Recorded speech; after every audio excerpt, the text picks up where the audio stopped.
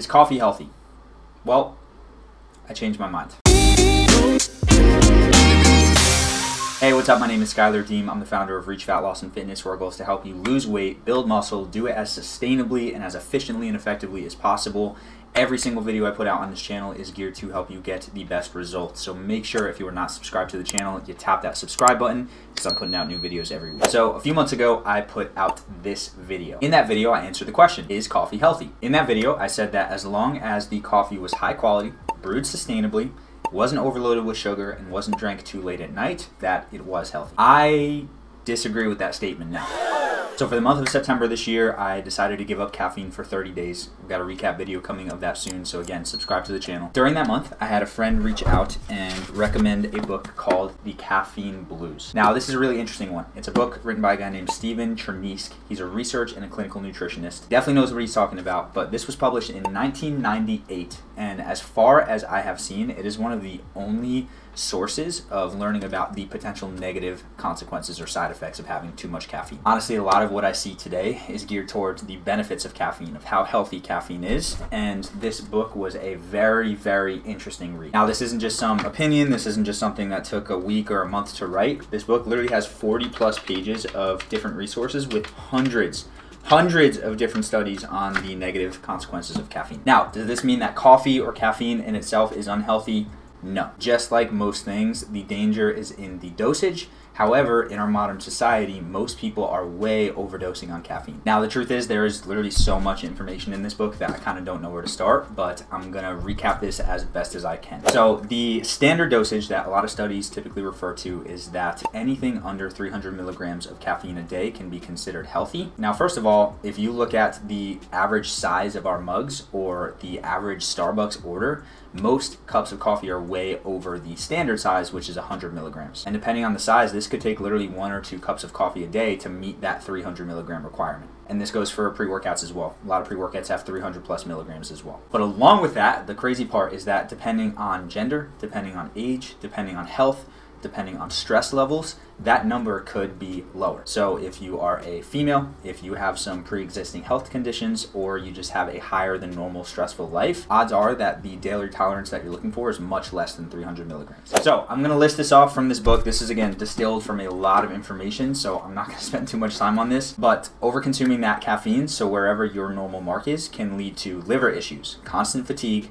high stress levels, dopamine issues, burnt out adrenal glands, fast aging, a lower immune system, poor sleep, poor recovery, malnutrition, can also lead to anxiety, panic attacks, depression, anger, and if consumed long enough can lead to heart attack, stroke, chest pain, hypertension, and rheumatic heart disease and atherosclerosis. Now that literally sounds like a drug commercial, right? The side effects that are listed on the end. And the truth is, a lot of people are experiencing these side effects without understanding that there's the connection to caffeine that they're experiencing, right? There are a lot of people who get extremely anxious throughout the day or extremely tired throughout the day, and they think it's unrelated. Meanwhile, it's potential withdrawal symptoms from caffeine. So I'm gonna go into a couple big takeaways that I got from the book, but first I would love if you could leave me a comment. On average, how much coffee are you drinking throughout the day? You having 1 cup, 2 cups, 3 cups? Let me know in the comments, because I love hearing from you. All right, I got 5 takeaways from the book. Number 1, the caffeine industry is pretty messed up. There's a lot of positive studies around caffeine that are being funded by caffeine companies. The coffee industry is making an insane amount of money, and there's a lot of other corruption going on, including how we interact with other countries that are growing the coffee bean.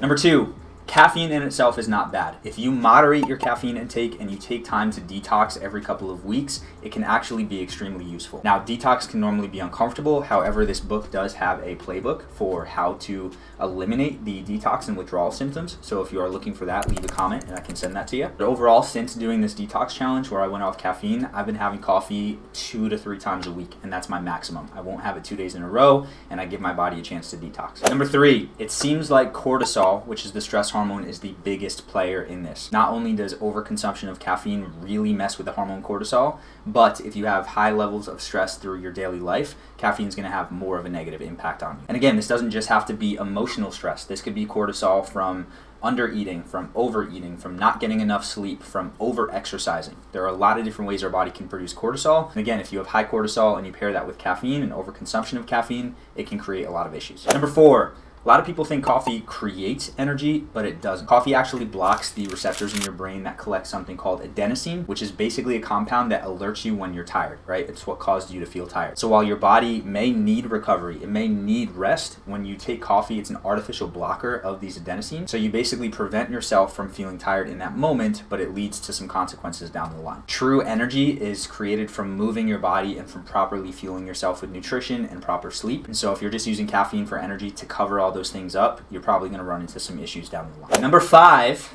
this is the crazy part, is caffeine can lead to a lot of major mood swings. I had an experience of this in my life, and there are a lot of experiences in the book where people had these anxiety or panic episodes, and when they took the time to figure out when they were experiencing them, it was always a couple hours after they had had their last cup of coffee. This is the crazy part. You may be going throughout the day, you may feel a little angry, frustrated, stressed, anxious, and you may think it's just normal, you're not sure where it's coming from, but it could potentially be caffeine withdrawal symptoms. That's why a lot of people unconsciously will have multiple cups of coffee spread throughout the day, is because by doing so, they're alleviating the withdrawal symptoms. So it's not just energy, it's not just the positive side of the caffeine, but if you do become chemically addicted to this and you are over consuming it, coming off of it can lead to some intense issues. So, does that mean you should never drink coffee again? No. Does that mean that you should feel bad about drinking coffee? No. This information is here to empower you to start to make better decisions. So if I were you, what I would do is slowly start cutting back on caffeine.